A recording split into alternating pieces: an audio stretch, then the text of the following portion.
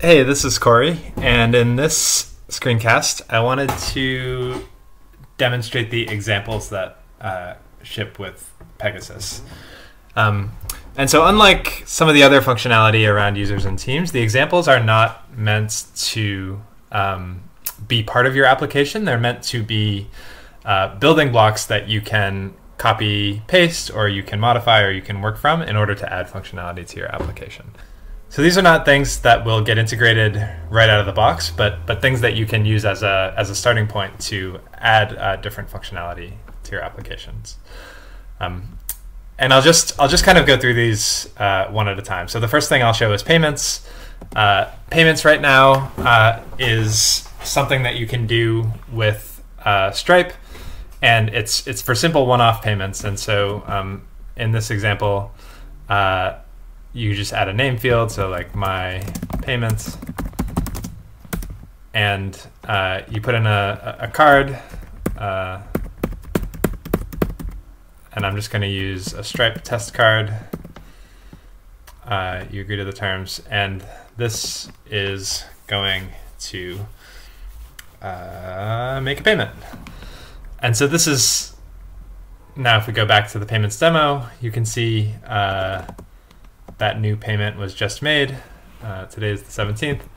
I could go to my Stripe dashboard, and I probably should have had this ready, but I'll go to Pegasus, and I will go to test data, and you can see now a $25 payment was just made.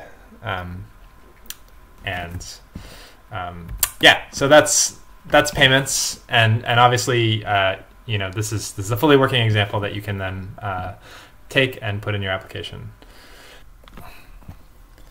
Okay, so the next thing I want to show is the object lifecycle, and this is basically a interactive data model and UI, and the goal here is just one, to show how do you sort of work and manipulate a data model, and then two, to provide sort of a nice architecture that you can build off. And so this is a single page application using Django REST framework and React, and it has a simple data model for a demo employee thing. So you can imagine you are populating some employees.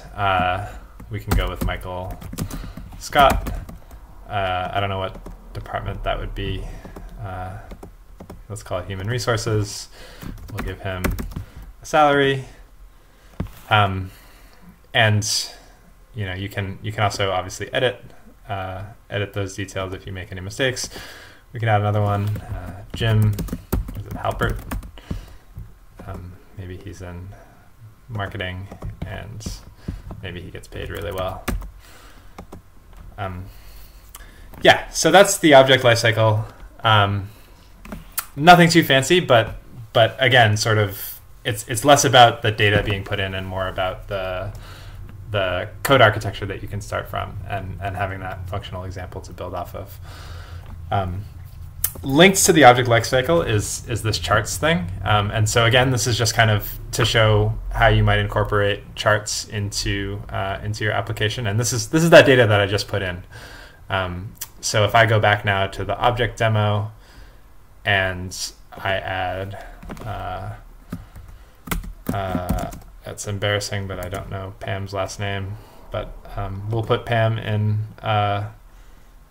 marketing as well, and Pam really does well, so she gets paid a lot. And now if I go back to the charts, you can see the marketing budget has increased, the average salary has gone way up. If I go back and add a third person, I really don't watch The Office enough, but we'll just add Barney, and we'll make him an engineer. Then the new category will get added, and etc. So that's charts. The next thing I'll show is background tasks. So this is using a library called Celery, and Celery lets you run asynchronous and scheduled jobs in the background. And so the key times you might need this is anything that takes a little while. So common examples are data imports, data exports, any sort of like large data processing thing. Oftentimes things that have to do sort of I/O. So maybe if you need to do a bunch of web requests or send a bunch of email, things like that. And this is just, this button will then, a lot of this is happening behind the scenes, but this button will kick off a background task, and then it will run that task while tracking its progress behind the scenes. And eventually when it's finished, it will show you that. And yeah, there's more details I could go into on this. Again, it's a very simple example, but there's a lot going on in the code. And then finally, Pegasus ships with basically its own landing page, but you're welcome to take that and run with it. You know, this is obviously responsive, mobile friendly, and likewise, there is the pressing page that is also part of Pegasus, and this also is basically Pegasus' pricing page, but again, you're welcome to start from there. It's responsive. Yeah. And so that is basically all of the examples. And again, so these, you can take them, you can modify them at will and put them where you need within your application.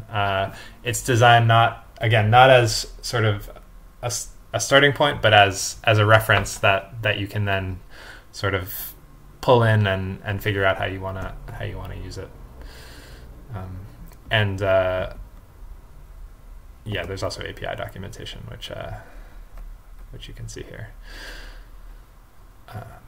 If this loads, yeah. So all the APIs. This is just using a Django REST framework library, but all the APIs that you create will be self-documented here, and you can see that these are the employee APIs that power the object demo. Cool. So those are the current examples. All of these are completely free to try out. If you just go to saaspegasus.com, create an account, and then go to the examples gallery, you can play with all of these. You'll have your own sandbox where you'll be able to make your own payments, your own object demos, etc.